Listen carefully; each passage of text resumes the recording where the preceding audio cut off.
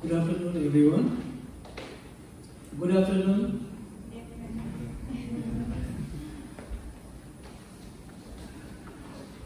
Thank you so much, choir team, for leading us into wonderful worship, worshiping our God through beautiful music and sounds and beautiful words. Hallelujah. Amen. Amen. Amen. So, how is everyone feeling now? How is everyone feeling? How are you doing? Wonderful? Excellent? Everything is fine? So excited to listen to the Word of God? Are you excited? Yes. Are you ready? Yes. I hope you are ready. So, let me start with a question. Have you ever been captivated with something beautiful like picture or painting or something beautiful scenery that you couldn't look away? Just think about that. Do you have any moment like this in your life? When you look something, you could not turn your eyes from that moment, from that thing. Maybe you see beautiful sunshine in the morning, sunrise in the morning, or you saw beautiful sunset in the evening, or maybe you see some beautiful beaches, or a piece of art like painting, or you read a story book. You could not stop reading that whole book.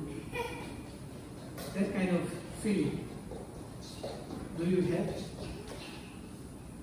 Yes or no? Yes. Yes, we do have.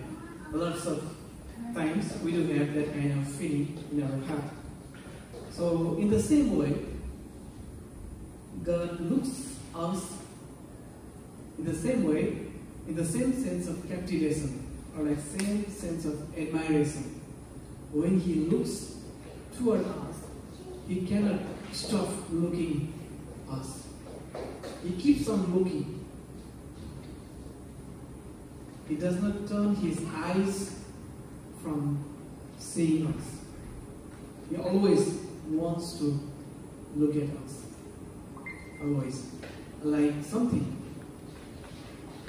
that captivated His mind, His heart. So today, our theme is Enthralled by My Beauty. Enthralled by My Beauty. And we are going to see from the Bible, Book of Psalms, chapter 45, verse 11. And we will see what it means for God to be enthralled by our beauty. So to begin, let's see first the meaning of the word enthralled. You see in the title, Enthralled by My Beauty. We know the meaning of by my beauty. But what is the meaning of enthralled? So when we say someone is enthralled, it means they are captivated, charmed, and completely absorbed by something. Imagine reading a book, storybook or a novel or something exciting story that is so exciting, so interesting, you can't put it down. You want to finish all their chapters. You want to finish that whole book in one sitting. You don't want to put away. I will read tomorrow or the next week. You don't want to say that. Why? Because you are so captivated by the story of that book, by the twists and turns of that book. Or maybe think about a stunning rainbow after a heavy rainfall. When you see a rainbow in the sky, the colors are so beautiful, so attractive, that you find yourself completely looking at that beautiful rainbow. You want to look for a long time. You don't want to take your eyes from looking at that beautiful rainbow. So this feeling of being completely caught up in something's beauty is what we mean when we say enthralled. So another word is captivating. It's like when something is so fascinating that you can't help but you are drawn to that thing. So when we say here, enthralled by my beauty, so it means you are so beautiful, I am so beautiful, that whoever looks at me is enthralled by my beauty. So now, let's see the scripture, Psalms 45 verse 11, which says like this, "Let the king be enthralled by your beauty, honor him, for he is your Lord." Amen. So this Psalm 45 is often regarded as a royal wedding psalm, celebrating the union between a king and his bride. It has a historical significance. It also foreshadows the union of Christ, the king, and his church, the bride. In verse 11, we'll focus on verse 11. It emphasizes the beauty of the bride that captivates the heart of the king. The King of Kings, the Lord of the universe, the creator of the universe, who is Jesus, looks upon his bride, that is the church, as beautiful. When he looks his bride, that is church, and we are the church, he feels so captivated looking toward us. Through his act of salvation, he removes all the ugliness of sin and bestows upon them a new beauty. We are redeemed in Christ. We are saved by the work of salvation of Jesus Christ. And all the ugliness, all the bad things, all ugly figure of our spirit has been renewed by his blood. In Ephesians chapter 5 verses 25 to 27 explains that Christ gave himself for the church to separate her from the world and bring to himself. When Jesus comes in the air to take his bride, the church, to heaven, that is second coming, she will be without spot or wrinkle or any such thing, that she might be holy and without blemish. The church being washed by the blood of Jesus every day until Christ comes again. So he is washing every one of us, making us beautiful more than yesterday. Today we are beautiful more than yesterday. Tomorrow will be more beautiful than today. The work of the Holy Spirit is going on in our lives. But what is this beauty referred to in this verse? The king is enthralled by our beauty. So what is the meaning of this beauty in this verse? It's not about our physical appearance. It's not about our clothing, what kind of clothes we are wearing, what kind of branded clothes we are wearing, or what kind of jewelry we are wearing in our body parts.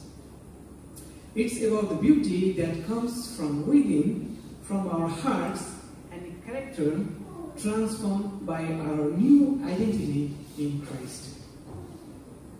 This beauty is not superficial, it's the beauty of transformed heart, a renewed mind, and a life that radiates his love. While our culture often emphasizes external beauty, but God's perspective is different. He values the beauty of a gentle and kind spirit, a heart that loves and serves others in holiness. When we see the book of Proverbs, chapter 31, verse 30, it reminds us that true charm and beauty come from a heart that fears the Lord. It says, charm is deceptive and beauty is fleeting, but a woman who fears the Lord is to be praised. In the same way, 1 Peter chapter 3 verse 3 and 4 encourages us not to solely looking outward adornments, but to cultivate an inner beauty that is precious in God's sight. So when we show kindness, love, and respect to other people, we display the kind of beauty that enthralls God.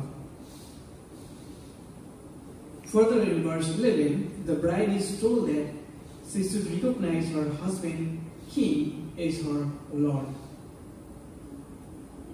In essence, she should honor him with full devotion.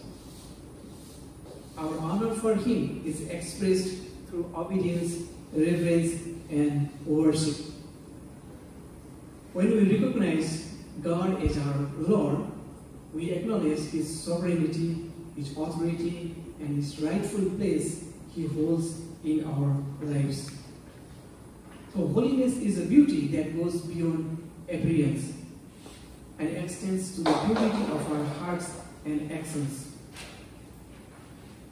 In our modern world, beauty is often distorted and misunderstood. The worldly culture places a strong emphasis on external appearances, which leads us to comparison and feelings of insecurity.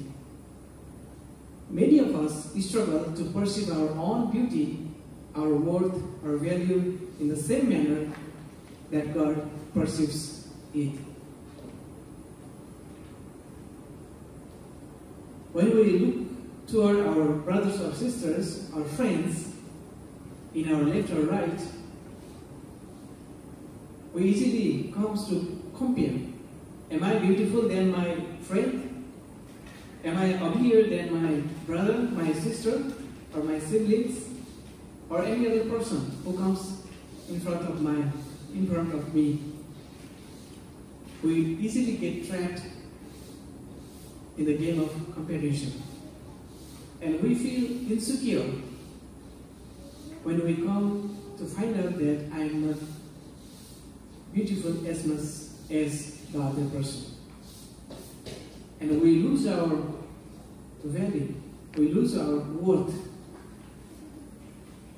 It happens in our daily lives. Why? Because we focus our beauty in the physical appearance. How does my face look? Did I put my sunscreen in my face today or not? Did I buy the branded cosmetics items or not? Did I buy the branded clothes or any jewelries or not? We put our value, we put our worth in those external material things of this world. If I possess those expensive things and I put myself, I am beautiful, and people will like me. People will adore me. Why? It's just because of what I have possessed in my life. All those external appearances.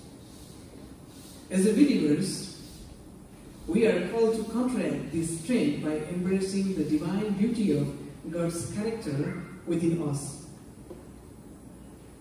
Let us affirm that we are enthralling, fascinating, and breathtakingly beautiful. From the truth of the Word of God, we can confess, we can affirm ourselves, I am truly beautiful. I am fascinating. We possess a stunning beauty that captivates not only those around us, but also our King and our God. We hold this truth by faith. When we say that, when we confess, when God says that you are beautiful, and we align ourselves, the principle of God's truth. But when we listen to the worldly voices, you are not enough to be called beautiful, as we see in the beauty pageants of this world, maybe Miss World, maybe Miss Universe, or Miss something in our countries. There are certain measurements that can be measured and that can be called that they are beautiful or not. Mostly, it focuses on outwardly, physical and material appearances. But when we look into the Word of God, the King of the universe is enthralled by our beauty. So, what do we have inside of us that the King of the universe should be enthralled by looking at us? Do we have diamond jewelries? Are we smart enough to be enthralled by our King? We don't. No, we don't. So, what is that in us that makes Christ, that makes the King enthralled when He looks at us? The one and only thing is because He lives in us, because He created us, because we are created in His image and in His likeness. His Spirit indwells in our heart. We are chosen by Him. He saved us. He bought us with His blood price. And He is working every day in our lives to make us the most beautiful bride that we ever see in our lives. And He is waiting. We are waiting to welcome our bridegroom. When He comes down in the air, in the cloud, which we call the second coming of Christ, we will be uplifted to live with Him forever. So He puts that high standard of beauty, the eternal standard of beauty in our lives. But most of the time, we feel hopeless that I am not beautiful as much as my friend or my sister or my brother, and we look down ourselves. My dear friends, we don't have to look down ourselves. We don't have to see ourselves in a very low way. He has put His standard of beauty in our lives. He says that I am enthralled by looking at you. Let's think. Parents, when they have their firstborn child, when they welcome their firstborn child in their family, the mother and the father, they could not stop looking at that precious newborn child. They want to look at their child all day and night, no matter what is going around them. They want to look the beauty of their child. In one moment, they were looking at you and me. Our parents were looking at you and me. More than that, the Heavenly Father, the Creator, the King, He wants to look at you without taking His eyes away from our lives. Day and night, whether we sleep, or we stand, or we awake, or we work, or we are reading, or we are doing something against His will or according to His will, He always keeps His eyes being enthralled by our beauty, That's why in this verse, it says that the king is enthralled by looking at our beauty. So let's put these principles into action this week. Let's focus on our inward beauties. For example, we can say that your laughter is so beautiful. Not just like, oh, your glasses is so beautiful. Your shoes is, I like it. We can say that things all day long. But let's focus our heart on seeing inside of our friends. We can say, your kindness is so bright. I like your kindness. I love your loving face. I'm so happy being with you. Thank you so much for being a friend of mine. I love your presence. I love to meet you every week, every day. Thank you for being compassionate toward me. Those kind of inner beauty. Let's make an effort to see the inner beauty of the person, not just superficial beauty, what they are wearing or what they are doing. Let's think, throughout this whole week, thinking about what that beauty resides in that person. So in the conclusion, Psalms 45 verse 11, it gives the truth that our inner beauty, born of a heart transformed by Christ's love. When we get transformed by the love of Christ, the inner beauty get born in our life. So this verse beautifully illustrates the profound relationship between Christ, the ultimate King, and His church, which emphasizes the value of reverence and devotion toward our King. As we embody the inner beauty of a gentle and kind spirit and honor Christ as our Lord through obedience and worship, we reflect a beauty that resonates eternally, transcending the superficial and radiating the profound grace of our faith. So let's focus on the inner beauty that resides in us and in our friends' lives. And let's appreciate what that beauty they are carrying in their life. Let's pray. Dear Heavenly Father, as we think about the words of Psalms 45, verse 11, we remember that true beauty comes from having a kind and loving heart. Something that's more important than just how we look. In a world that cares a lot about how we appear, help us to understand that being close to Jesus and having a gentle and loving spirit matters the most. Show us how to follow and honor you in our actions and prayers.